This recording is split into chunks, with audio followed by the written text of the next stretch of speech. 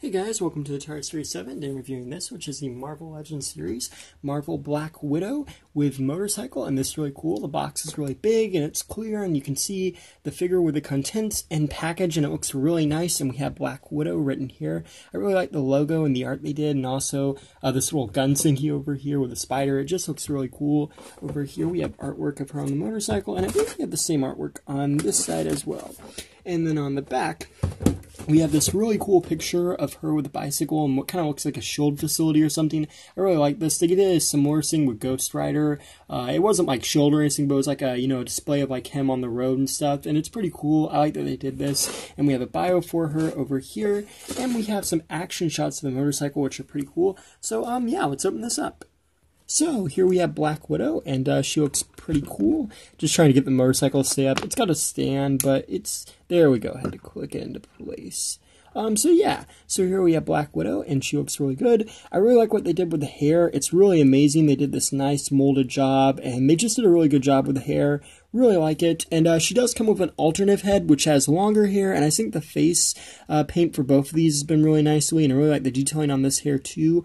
I don't like to take off the alternative heads all that much on these because, a lot of times it can be hard to get them on and off, and I'm afraid the neck piece will break, so I'm not going to do that in this video, but I think it's really cool that they include both of these. And yeah, so it's it's got some pretty cool detailing on the suit as well. You can see the silver, which is nice, and you can see the belt area, which is cool. It has her logo, and it's been painted on, and it looks pretty cool, and it has the round things going all around it. And here she has like her little gauntlets, which in the movies are tasers. I'm not sure if she has like in the comics she has like tasers on them, but pretty cool, and I like that they molded them. And the rest of the suit is nice as well. And one thing I really like is this action figure is really articulate. A lot of times the Marvel Legends ones can be more stiff, but this one has a lot of articulation and joints aren't stiff or anything, so that's really cool. Has a 360 at the head, can look up and down, 360 at the arms, swings out, bendability at the elbow, 360 at the elbow, and also these little things can turn too. And she has a 360 at the wrist, and I don't know if she has hinged wrist actually. I think this kind of hinders it. Like there's a hinge there, but it's a little stiff. But yeah, and also articulation here, 360.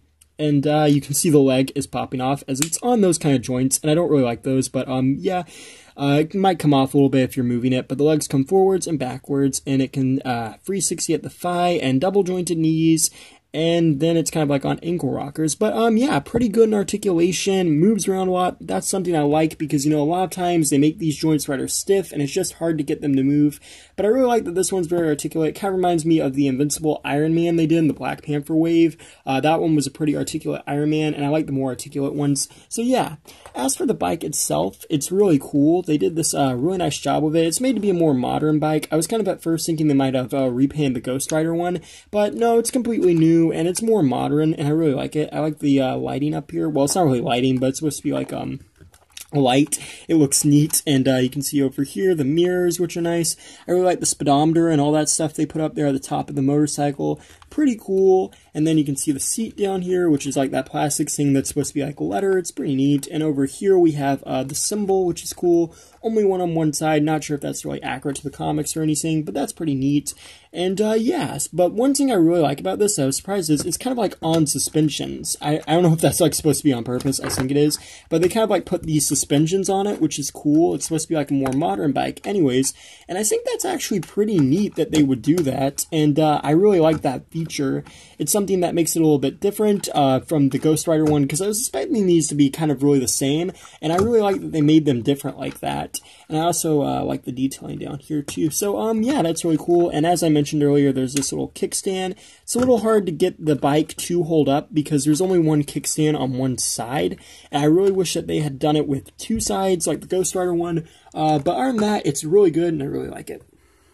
And you can put her on the motorcycle, and it's pretty cool. Just gonna flip this little stand up really quickly. And yeah, it rolls really good.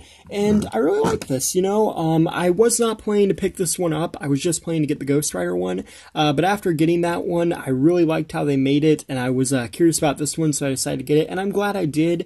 I love the little shock suspension things. I wasn't really expecting those. It's really nicely detailed, and the action figure is really good too. And that's what I really like about these motorcycle 2-packs they're doing, like with the Ghost Rider one as well. You know, instead of just giving you like a dull action figure or anything, they're actually giving you one that's really good with a really good vehicle. And a lot of times you don't see that in like action figure 2-packs with vehicles. So I think that's pretty cool, and I totally recommend this. And thanks for watching. Please rate, like, and subscribe.